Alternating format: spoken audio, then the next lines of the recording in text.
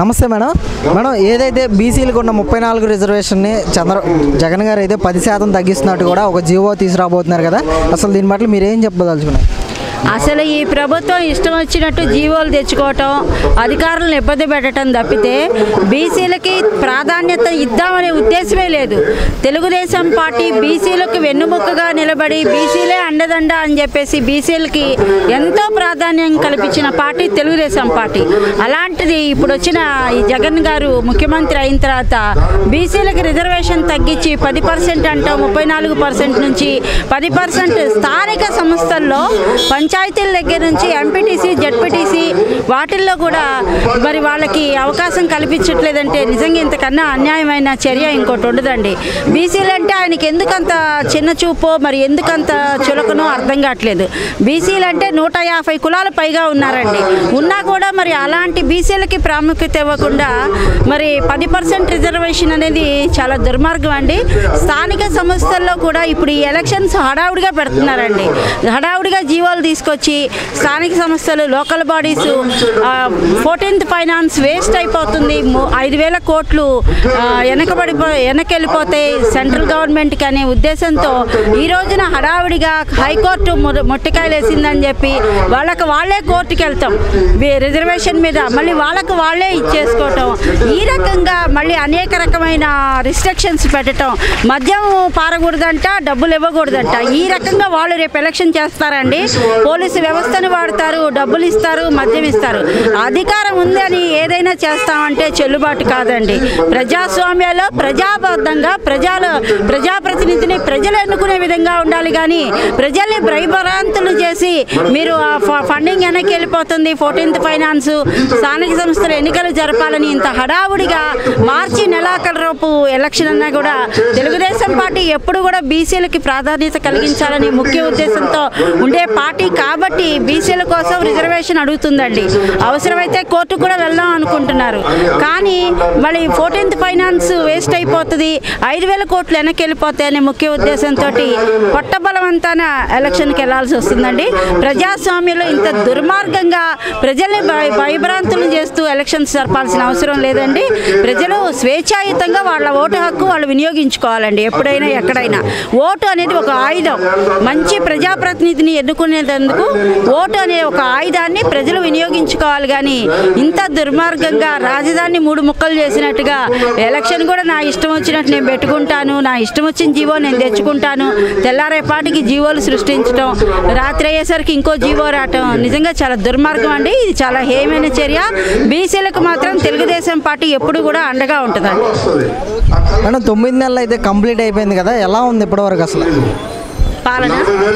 ఏముందండి పాలన, మీరు చూస్తున్నారుగా. 9 నెలల నుంచి అసలు ఎవరన్నా కంటి మీద కునుకుతో ప్రశాంతంగా నిద్రపోయిన వాళ్ళు ఉన్నారండి? రాజధాని ప్రాంతంలో కానీ రాష్ట్రంలో కానీ ఫస్ట్ ప్రజావేదిక కూల్చడం దగ్గర నుంచి మొదలైందండి. కూల్చటాలతో మొదలుపెట్టారు.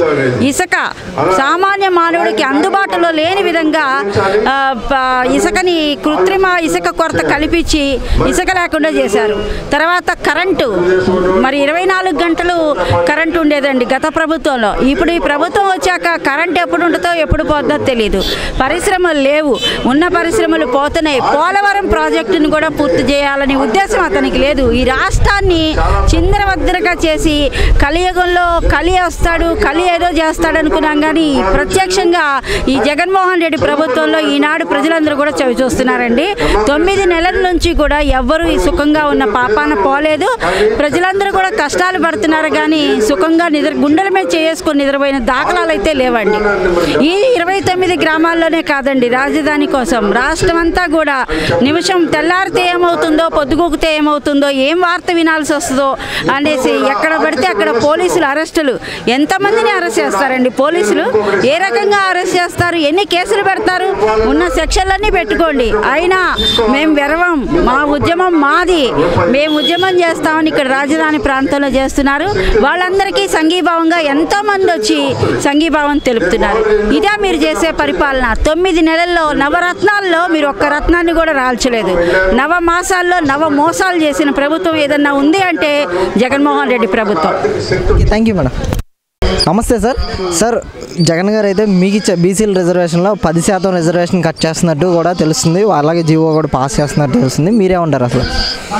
అయ్యో, ఇప్పుడు గతంలో ఎన్టీ రామారావు గారు 34 బీసీ రిజర్వేషన్ పక్కాగా ఇచ్చి ఆయన బీసీలకి న్యాయం చేస్తే ఈయన ఇప్పుడు వచ్చి నేను బీసీలకి ఇంకా ఎక్కువ సీట్లు ఇస్తాను, బీసీలే నాకు తోడు నాకు అండ అని పగల్పాలు బలికి ఎన్నెన్నో మాయలు చెప్పి బీసీలని దగ్గరికి చేర్చుకొని 60% దాకా బీసీలకి మీకు కల్పిస్తానని చెప్పి బీసీలు అందరు ఓట్లు క్యాచ్ చేసుకొని ఇలా పదవిలోకి వచ్చినాక ఏదో బీసీలకి ఒక పిటిషన్ కోర్టులో వేస్తే కోర్టు అది కాదు 50% అందని ఆ 10% కూడా మీకే తగ్గిస్తానని ఇలా చెప్పడం జరుగుతుంది.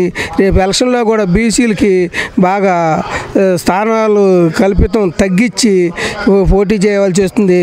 అప్పుడు బీసీలు ఎక్కువగా నిలబడటానికి 16,500 మంది ఎంపీ సీట్ల్లో పోటీ చేయడానికి అర్హులుగా బీసీలు ఉంటారని, గతంలో కంటే కూడా ఇప్పుడు చాలా సీట్లు బీసీలకి చాలా తగ్గుతున్నాయని ఇలా మాయమాటలు చెప్పి బీసీలని నమ్మించి ఓట్లు క్యాచ్ చేసుకున్నాడు. కాబట్టి ఈసారి స్థానిక సంస్థల ఎన్నికల్లో బీసీలు అంత ఐక్యమత్యంగా ఉండి నువ్వు లోగడ ఇలా చెప్పావు కాబట్టి ఇప్పుడు ఇలా చెబుతున్నావు కాబట్టి నీకు మా ఓటు నీకు వేయటానికి మేము అర్హులు, నిన్ను చాలా ఎడంగా పెడతానికి మేము ముందుకు వస్తున్నాం కాబట్టి మేము ఈసారి నీ ఎమ్మట ఉండమని బీసీలందరూ బాగా ఐక్యతతో ఉండాలి. ఈ ఎలక్షన్లకు సామాన్యంగా ఈ బీసీలు కోటా మీద బీసీ రిజర్వేషన్ ఎంతకైనా పోవటానికి బీసీలు సంసిద్ధంగా మా ఇంగ్టై గారు యనమల రామకృష్ణుడు గారు సుప్రీంకోర్టులో అఫీల్ దాఖలు చేసి ఉన్నాడు. ఇది ఎట్టి పరిస్థితుల్లో బీసీలకి రిజర్వేషన్ తక్కకుండా చూసుకుంటానికి మేము ముందుకెళ్తానికి ఎంత దూరమైన వెళ్తానికి మేము సిద్ధంగా ఉన్నాం. నీ ఆటలేం సాగనీయం. సరే అండి, ఇప్పుడు మీకు ఇచ్చే కార్పొరేషన్ నిధులు కూడా మళ్లించారని తెలుస్తుంది కదా, అసలు మీరేం చెప్తారు? కార్పొరేషన్ బిల్లు అంటే ఇవాళ మనం ఒక బీసీ కార్పొరేషన్ ఉంది, బీసీ ఏంది, మైనార్టీ ఏంది, ఎస్సీ ఏంది, ప్రతి దాంట్లో ఆయన బీసీలకు ఇచ్చిన కార్పొరేషన్ డబ్బు బీసీలకే ఖర్చు పెడుతున్నాడా, మైనార్టీలకు ఇచ్చిన కార్పొరేషన్ డబ్బు మైనార్టీలకి ఖర్చు పెడుతున్నాడా?